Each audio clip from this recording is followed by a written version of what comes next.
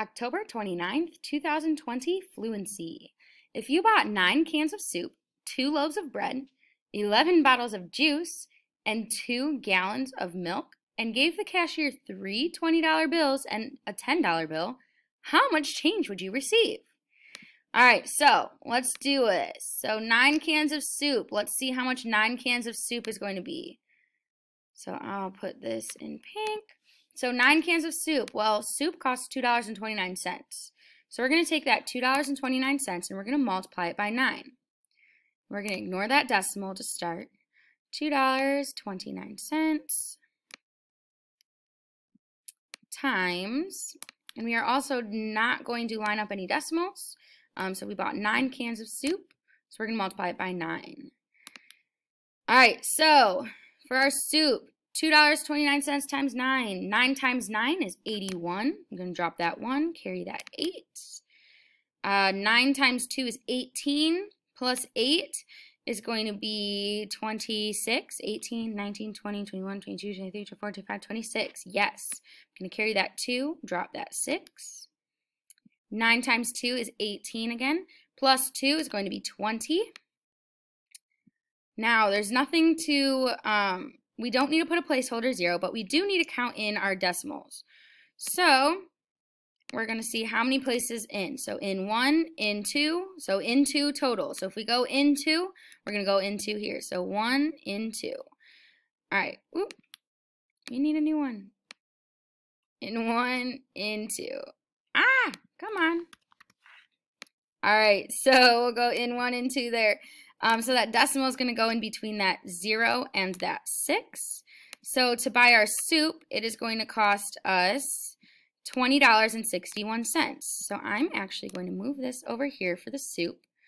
So I know that that soup is going to cost us $20.61. Now I am going to delete that so I have a fresh page.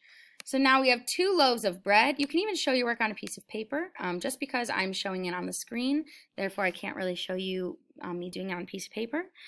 So 2 loaves of bread. So if we have bread, it costs $1.59, $1.59.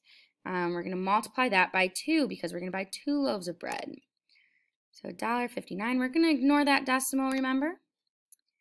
And we're going to multiply by 2. All right, so this 2 times 9 is going to be 18. I'm going to carry that 1, drop that 8. 2 times 5 is going to be 10, plus 1 is 11. Carry that 1, drop that 1. 2 times 1 is 2, plus 1 is going to be 3. Now, the decimal, how many spots does it go in? Let's take a look. In 1, in 2.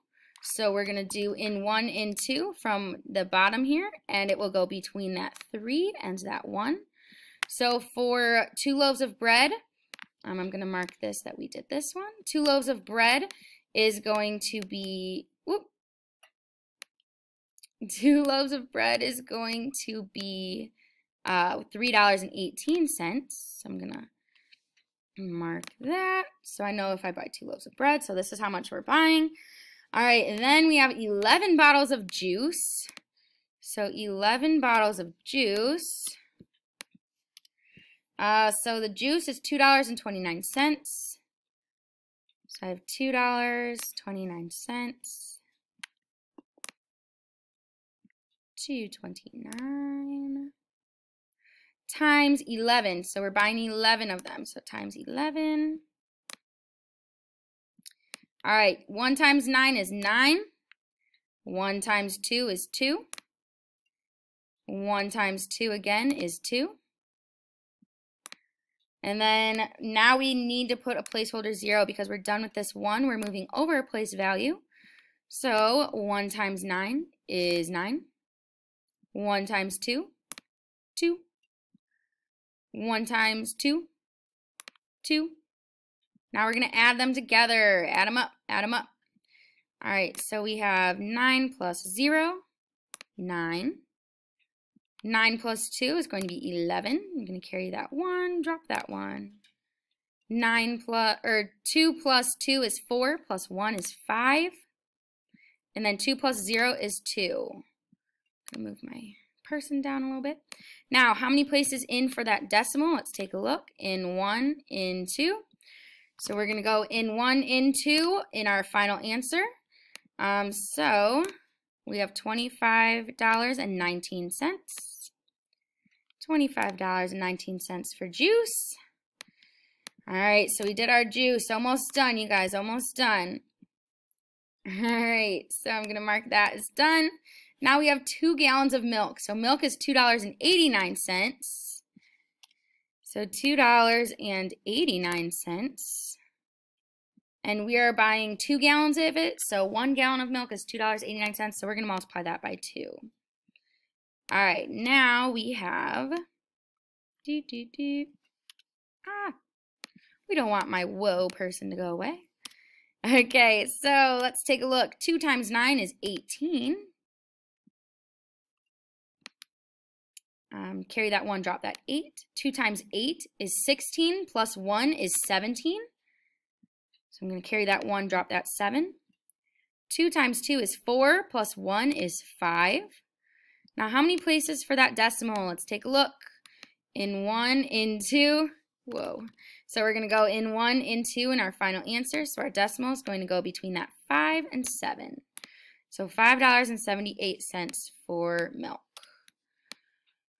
All right. So now with all these prices, I'm going to send this to back. There we go. Okay. So with all these prices now, we have, let's take a look at our next part of the problem. So our next part, so we did that 2 gallons of milk. So they gave the cashier 3 $20 bills and a $10 bill. So if I have 3 $20 bills, that's $20, $40, $60. And then I have a $10 bill, that's $70 total. So they gave the cashier $70. So I'm going to put this 70 up here. So $70 is what they gave the cashier. We need to figure out how much change they'll receive. So first of all, we can add up all of these numbers. So we can add them up, and then we can subtract it from that 70. Whoop. So I'm going to take all these numbers, and I'm going to add them up. I'll put this back over here. All right, so I'm going to take these numbers and add them all up. Now, when I am adding and subtracting decimals, remember, we do need to line up those decimals. We do need to line up those decimals. So they are a little bit off here. That's okay. All right. Whoop. Here we go. All right, so when we add them all up,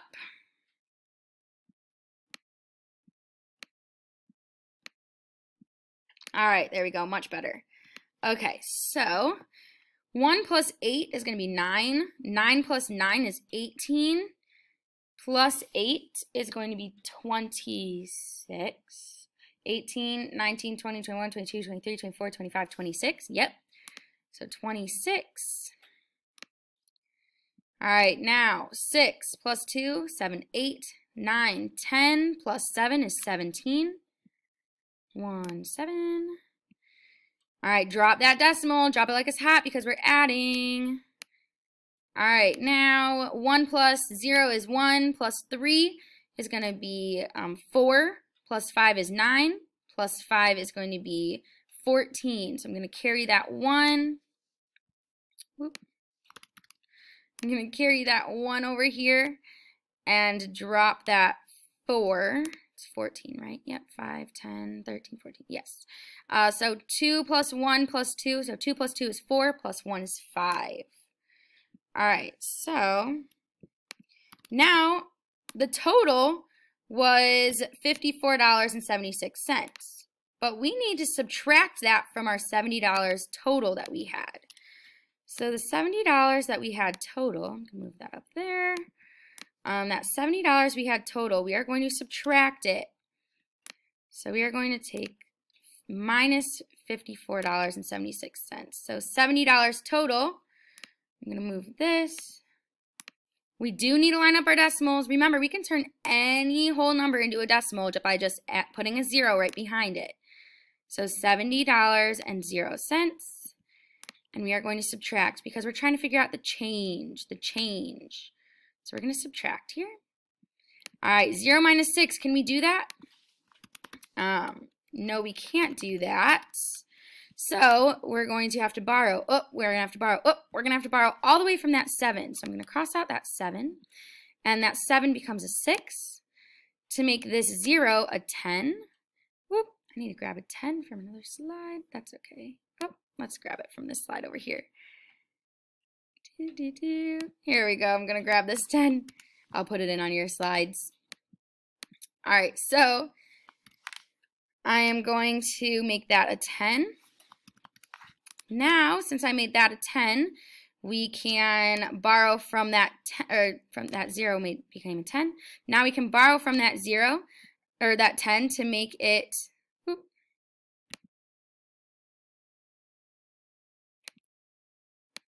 I'm going to put these to the back. There we go. So that 10 will become a 9. Now I can make this 0 a 10. So that 0 becomes a 10. Now I can make that 10 a 9 to make this 0 a 10. Woo. Alrighty, so now we have that. We can have 10 minus 6 is going to be 4. 9 minus 7 is going to be 2. Drop that decimal, drop it like it's hot. Then we have 9 minus 4, so 9 minus 4 is 5. And 6 minus 5 is 1, my bad. 6 minus 5 is 1. So the change that we will receive is going to be, $15.24. That's kind of a pretty good deal. $15.24 in change we will get back. All right, I'm going to make that a little bigger. I'll put that in green because that's our answer. And that is it for our fluency. Great job.